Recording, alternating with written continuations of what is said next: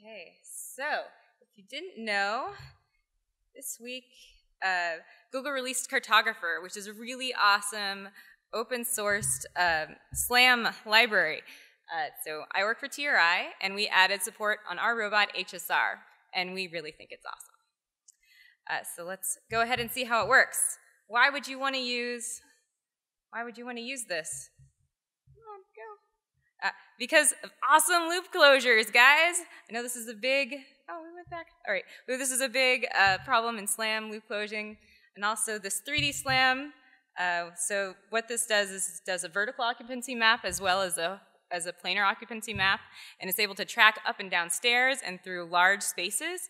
And so this is from the Deutsche Museum, and Google's also going to release 3 years of data collections from this museum. So there will be a lot of data that you can test your algorithms over and see how well it works in comparison with this.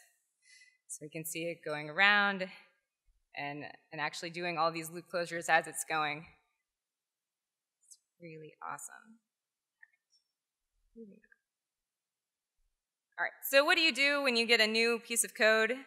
You have to test it, right? So we decided at TRI that we were going to have a little bit of fun with this test, and we were going to create this little video showing a small location, but with a large array of dynamic things. So I do want to point out that we shot this on HSR. This is actually shot using a ROS bag. So we collected all the data, including the camera data, and we went through our little lab, which is set up like a mock kitchen, or a mock living room home, and we did a whole bunch of fun things.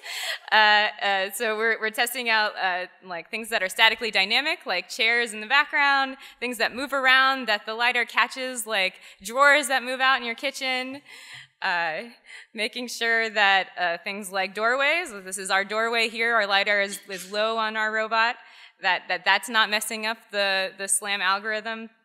And you can see all the edges of this map are kept really straight, and higher dynamic things like rolling around on chairs actually don't really get added at all. And so this is the last portion that we're going through here, is moving the chairs back and forth.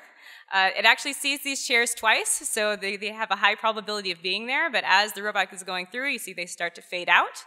And then once the robot hits the end of the room and it realizes that a loop closure has happened, all of the chairs go back to actually where they currently are. So, yay.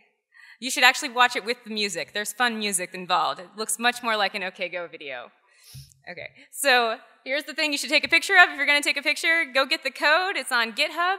It has HSR and Turtlebot support currently. You can also use the code at Robocop at Home, HSR, and join TRI.